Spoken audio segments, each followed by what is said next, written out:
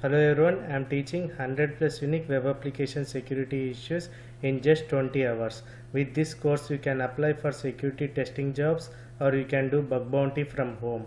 Watch from lesson 0 guys, otherwise you will not be creative.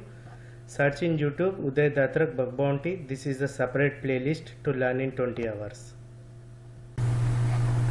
Hello everyone, today we will talk about the command injection payloads. If you search in Google for command injection payloads, you will be seeing hundreds of payloads which can create the username and files on the username and password on the server. It's like credentials, or can disable the firewall on the server, can enable the remote desktop service, or can delete the files on the server, can open the ports on the server. So all these commands are very dangerous guys. So you should not use intruder to set all the payloads before like knowing properly about what that command is doing. So instead of that, instead of using a list of bunch of payloads, you can simply use these kind of like payloads, DR payloads for Windows and LS for Linux guys. So now I'll be showing you some of the simple commands. Like as you guys know that if I try to execute dir, it is showing the commands, it is showing the list of the contents here. Sometimes what happens if your input is passing to as a optional argument value to another command, then you can separate by using a pipeline character. It will show us the results. I'm not sure like at this moment why it is like, if it is sometimes if it doesn't show any results, you can use double pipeline, then you could see the results guys. So and also you can use ampersand or double ampersand.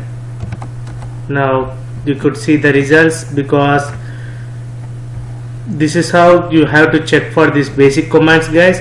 If you use all these like 6 different methods, some or the other way you could see the directory contents. Like you can also check it on the command prompt. For example, if I write some wrong input and if I give a double ampersand calc, it won't open.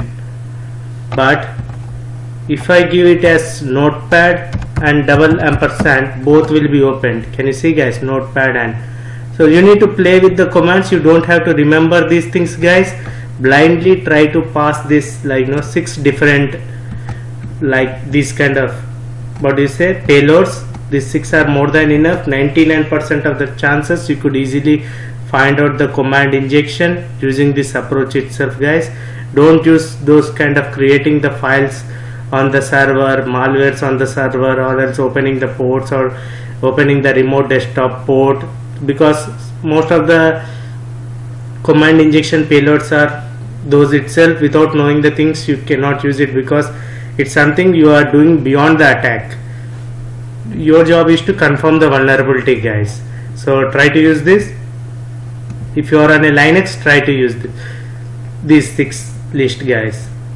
So if you want to search in Google, you can search for command injection payloads, but I would suggest you to, being a fresher, being a beginner, you can stick to this like 7, 1, 2, 3, 4, 5, 6 yeah dir commands. Do not use ping commands guys, because on the most of the secured servers the ping commands will be disabled.